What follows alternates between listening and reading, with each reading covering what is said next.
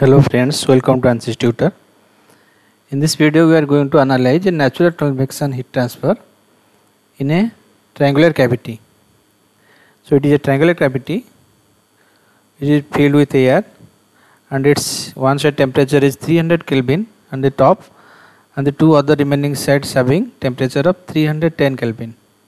So we are going to analyze the natural convection heat transfer inside it.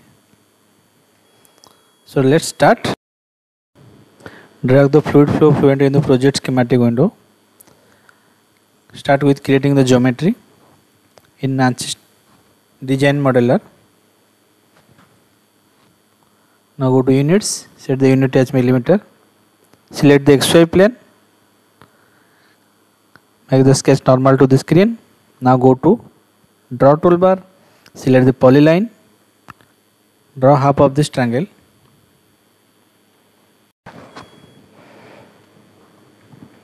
Right click and select open end.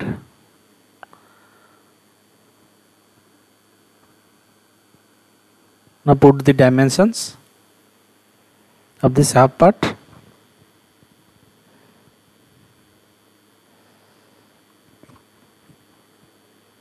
We are going to make each side of this triangle as 100 mm.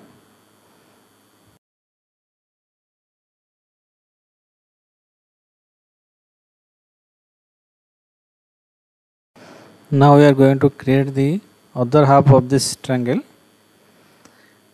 For this we are going to use the modified toolbar.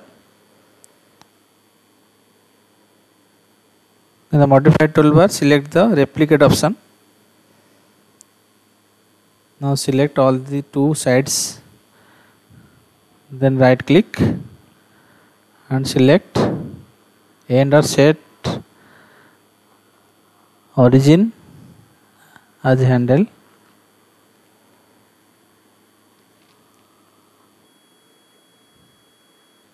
Select the origin as the reference point. Now you can see that it is copied. Now right click and select flip horizontal.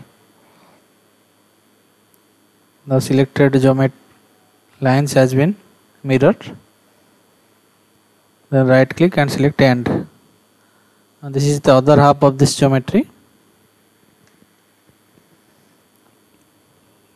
Then click on generate. Now go to dimensioning and put the dimension of the second half. We could also make the three lines, but this is a way to show you another method so that you can be familiar with all the tools of this Ansys Design Modeler. Now we are going to create the 2D surface. For this, go to Concept tab and select Surface from Sketches. Select any part of the sketch, then click on Generate. This is the 2D surface generated. Geometry is now complete. Now we are going to mesh this geometry in Ansys Meshing Workbench. Close this one. Open the meshing workbench, right click and click on edit. Right click on this mesh and insert a sizing.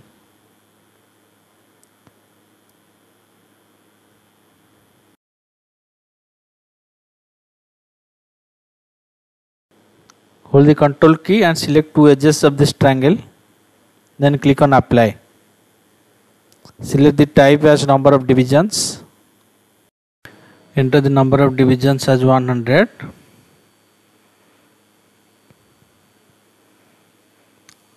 Right click on mesh and insert another resizing.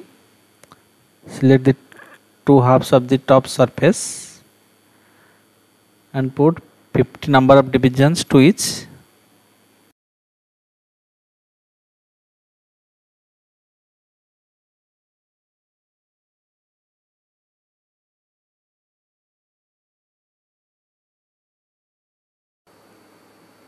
Now right click on the mesh and click on generate mesh. The mesh cells are not uniform, so we are going to now change the sizing. Turn on the adaptive sizing option. Select the resolution up to 7 highest resolution, then click on generate mesh. There is some improvisation. Now we are going to add further refinement to it. So insert a refinement, select the face, then click on apply, then generate the mesh.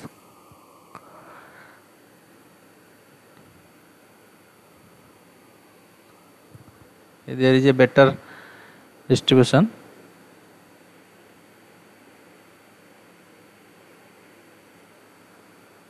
Now the previous one.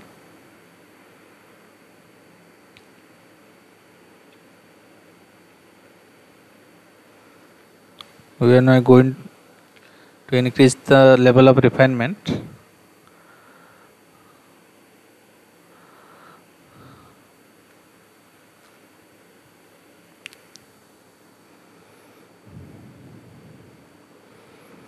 Now keep this meshing. Now we are going to add the named selections. Select the faces and select it as name it as hot wall 1. Click on OK. Then select the another side, name it as hot wall 2. Then select the two edges of the top surface and name it as cold wall.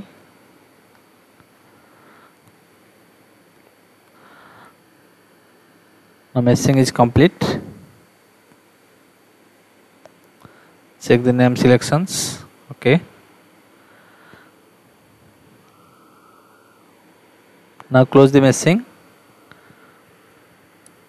Now we are going to update this mesh to the Fluent solver. Right click on the mesh and click update. Now here you can see the tick mark. Now going to open the Fluent database. To the surface selection, select the double precision, then click on OK. This is the ANSYS Fluent workbench. As we are going to analyze the natural convection, so we are going to add the gravity, acceleration due to gravity.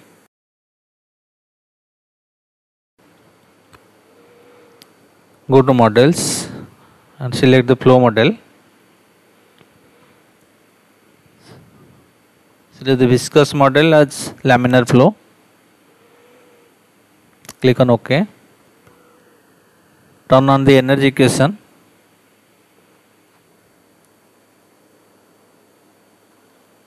Click on OK.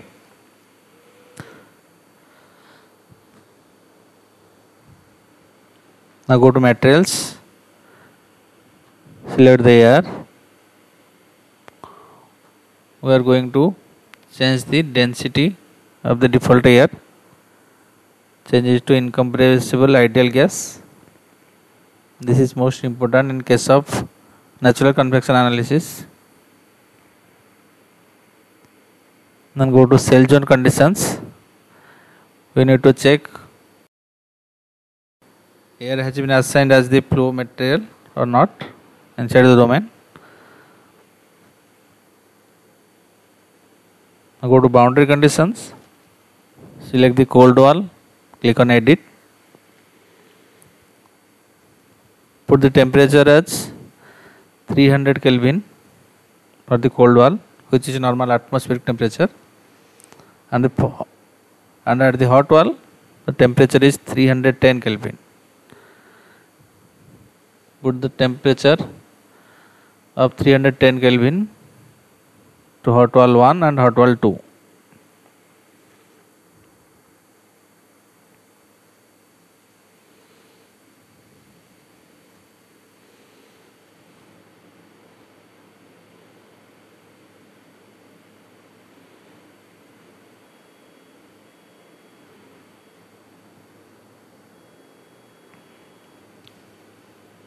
Now go to methods.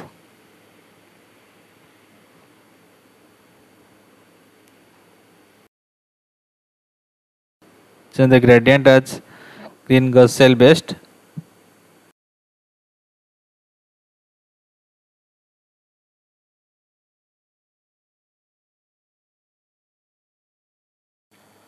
Go to monitors and select residuals.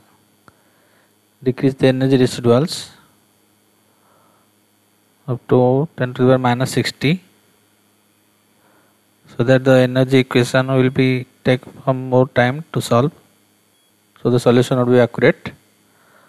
Now go to initialization and select hybrid initialization. Click on initialize. Open the calculation activities. Select the auto save option. This step is important if you want to save the solutions iterations,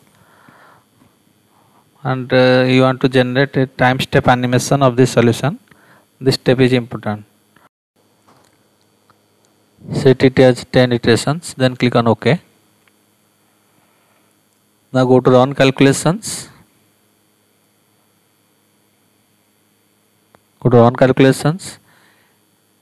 Enter the number of iterations as 1000, then click on calculate. Now the iteration process will begin. It will take some time. Calculation is now complete. Iteration is complete. Now you can see there is not much fluctuations in this residual versus iteration graph. Now quit this solution setup, solver setup. Now open this CFD post processing results to see the results of this natural convections. Insert a new contour. Select the fluid domain as the surface location. Select the variable as temperature. Set the local range. Enter the number of contours as 100, then click on apply. This is the temperature control around the fluid domain. Let's modify the scale bar.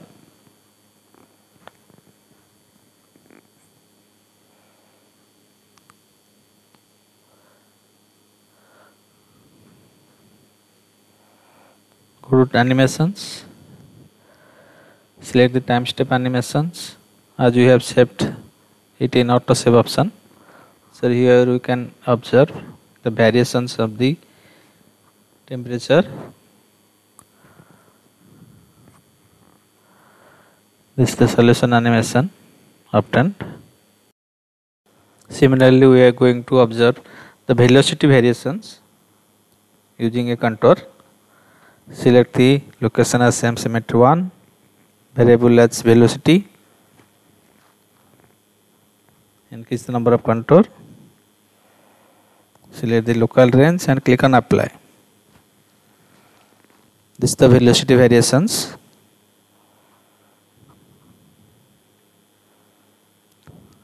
And this one is temperature variations. You can also save this to contour image.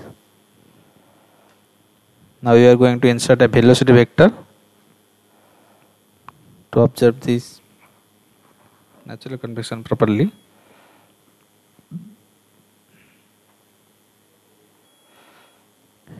Here you can see the formation of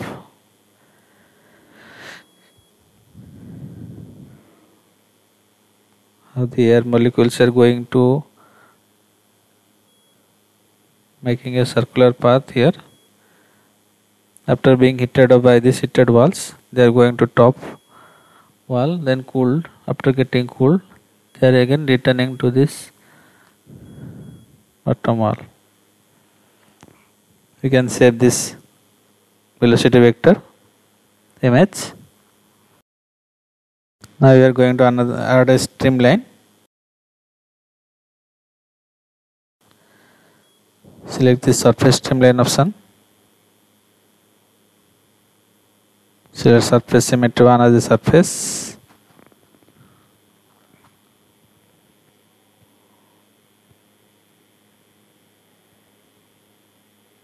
Click on apply.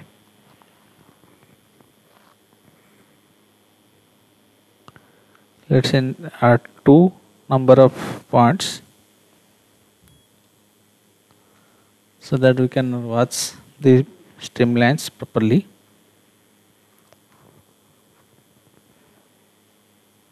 This is a single streamline and this is a double streamline.